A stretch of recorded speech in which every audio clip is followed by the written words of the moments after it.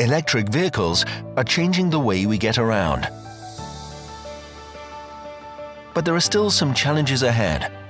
Fortunately, new technologies are making electric mobility a reality.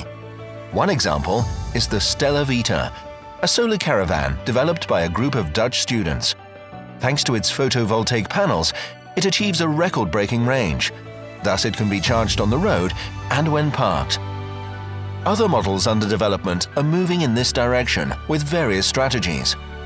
Of course, motorcycles will also benefit from the new generation of lighter and more efficient batteries.